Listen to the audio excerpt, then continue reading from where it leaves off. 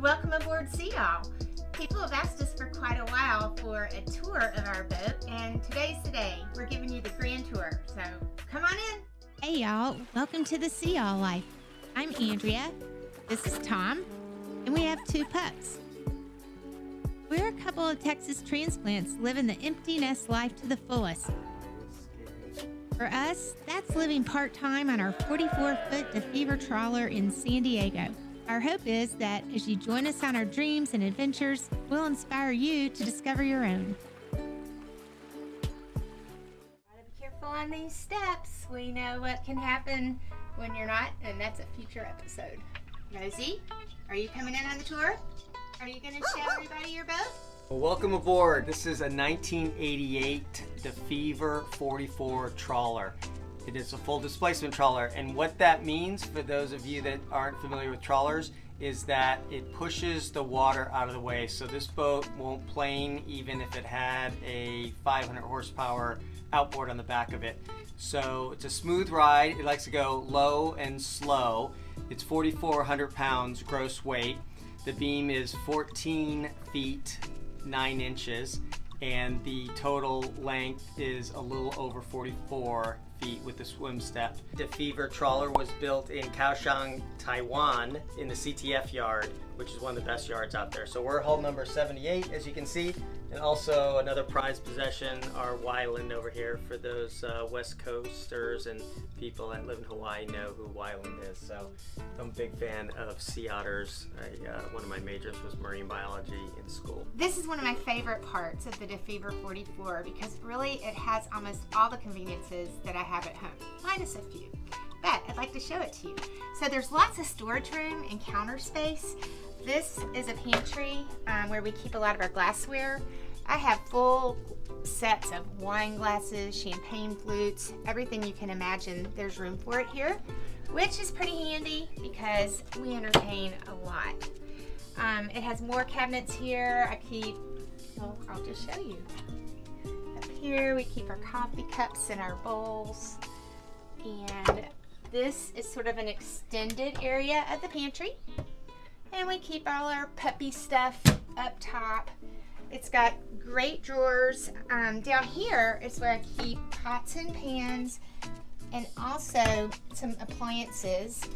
Now I have 2 crock pots that I use all the time. I've got one of them going right now with something for dinner for later. And then like I said, the counter space is great. It's very large, and this is our little coffee bar, and it's doubling right now as a crock pot bar. Every morning we just enjoy coffee from our Nespresso, and it's the perfect size for this size of a boat. This right here, this is one of my favorite things. When I'm entertaining, I can pass food through the window. It's really handy. And then I also have another window here, which is just great because it's warm sometimes, and this just gives a nice breeze. I have to mention this beautiful plant here. My husband got that for me, honey. I don't even know when it was. It's been at least 2 years, and there have been times when when COVID started, where we were away from the boat for several weeks, and I come back, and by golly, this thing has survived every single time. One of my other favorite things about the Galley is this, because I can be in here cooking and still converse with whoever happens to be over in the salon and pass things through. Got a separate kitchen, and yet at the same time it's part of an open floor plan. There's one more thing I want to show you that helps me out here in the Galley. Over here is a hatch, and I use this hatch. We have hatches all over this boat, but I use this one the most because it's right by the kitchen.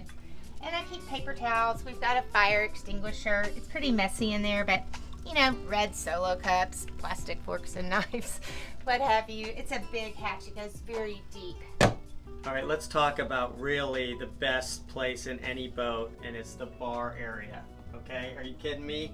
This is where the magic happens. It's fun to invite people over and have a little sundowner, or a little happy hour, or a little Sunday cheer in the morning. We like to make Bloody Marys. So this is not sponsored, but this is one of our favorite new gins called Gray Whale Gin. Love the bottle on that. We have side-by-side Norcold refrigerator freezers in here. Original equipment, and they're still lasting, so We hope they last a little bit longer. And then one of my favorite things I fell in love with right off the bat are these parquet floors. It reminded me of the Boston Garden. Love it, and that's throughout. We had carpet originally in this. The previous owners, God bless them, they were wonderful and they added so many nice amenities, but they covered this beautiful flooring, and we immediately ripped out the carpet and uncovered all this beauty, and added some area rugs. This is the salon, and this is a really good size salon. I like it a lot. We can entertain a number of people in here. It's got the built-in settee or sofa, and underneath the cushions is a huge hatch for even more storage. And we've got our TV over here for now. We're actually about to mount that, and we're still deciding where it's going to go, whether it's going to be in the left or in the middle. But that's going to free up some space up there and make it look less cluttered. Now, the DeFever 44 originally came with what I would call a gigantic table, and it took up a huge part of the boat. Well, I can tell you how big the table was because the owner who had our boat previously decided it was just too large and unwieldy, and so he cut it in half. And then he took half of it and he mounted it right here. And this actually folds down if we want more space. But I don't know if we've ever even folded it down. We use this all the time. This is our kitchen table. Now, when the previous owner cut the table in half, what he did was make a brand new table for right here. And we're going to show that to you all in just a little bit, because just a month ago or so, we had some friends over. And we were trying to be safer for COVID, so we decided we wanted to be upstairs in the flybridge instead of all hanging out down here. So we took that table up there, and the next day we looked at each other and said, wow, this space is so much bigger without the table, and we always need a table up there. So we just got this cute little coffee table that works just fine for having a small table to put, you know, your coffee on, and at the same time not taking up a ton of space. One of our dogs, Rosie, the spunky one, is a Karen Terrier, and I found this funniest picture that I just love on our boat. It is a sperm whale with a Karen Terrier on it, smoking a pipe. Rosie would never smoke, but it's fun. And then this is the barometer and the clock. Over here are 2 chairs we purchased after we bought the boat. It can be a little tricky. You have to find chairs that fit through a door to get on the boat. And these fit the bill. They're comfortable. We have this nice little ottoman. And back here, believe it or not, are even more hatches. In fact, we have so many hatches on this boat, we don't even use all of them. Okay, I'm going to take you through the lower helm area. First, I have to point this out. This is a Weems and Plath kerosene lantern.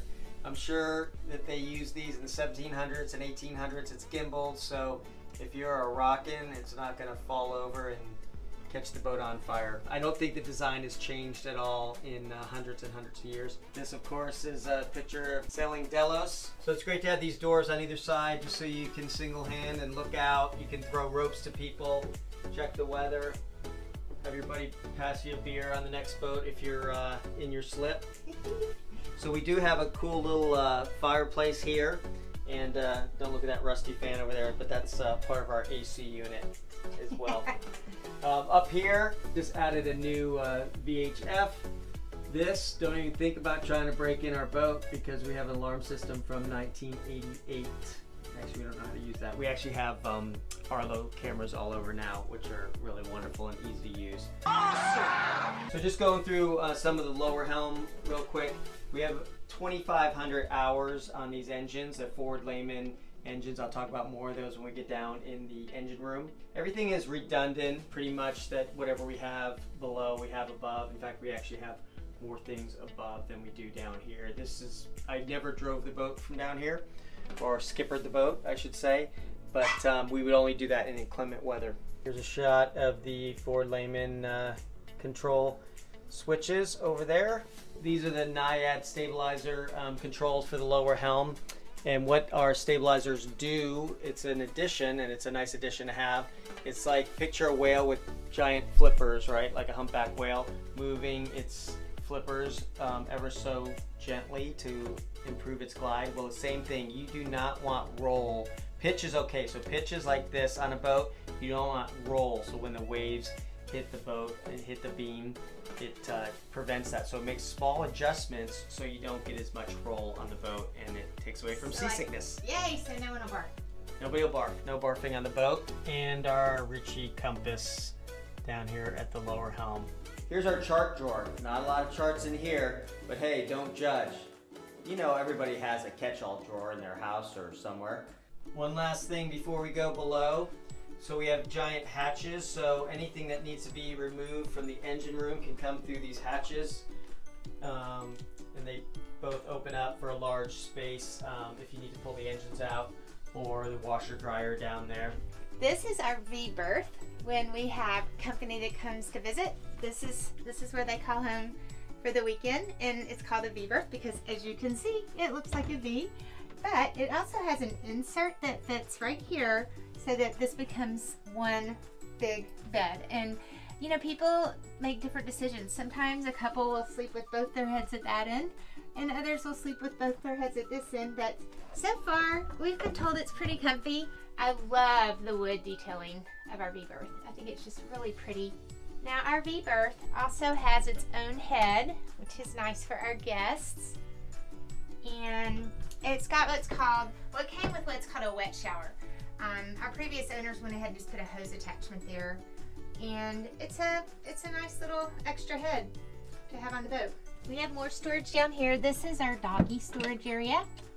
2 great closets, cedar.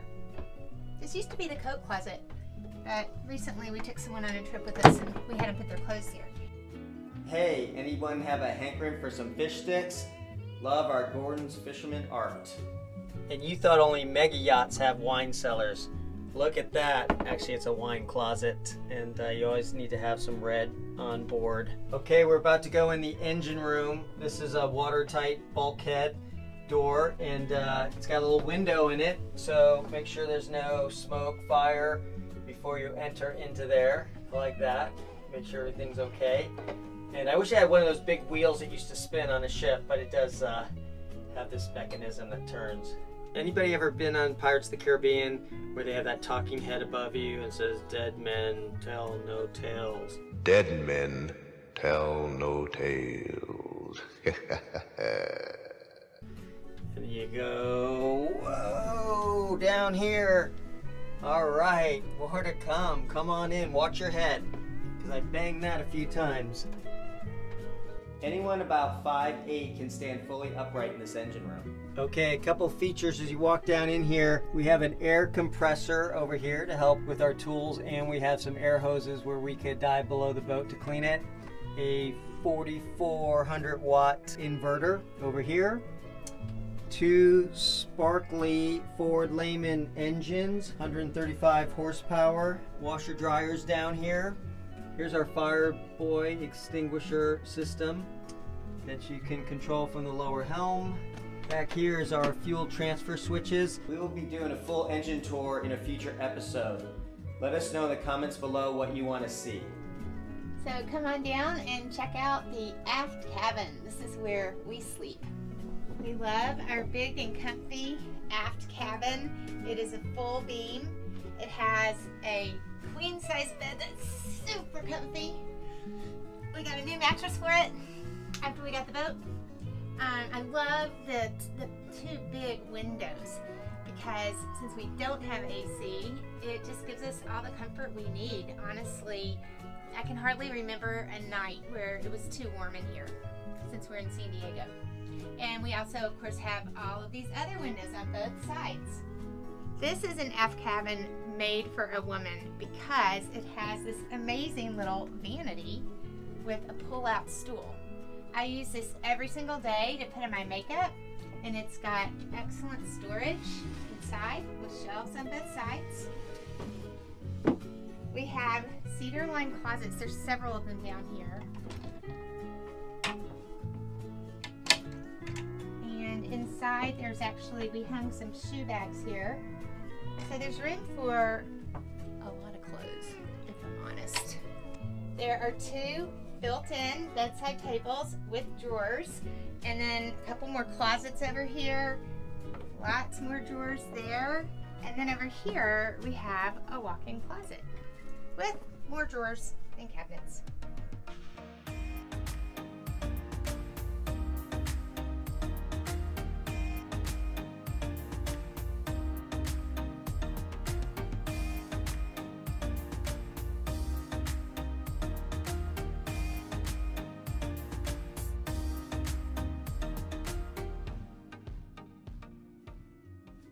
Hey, thanks for joining us today on our tour of our 1988 DeFever 44 trawler.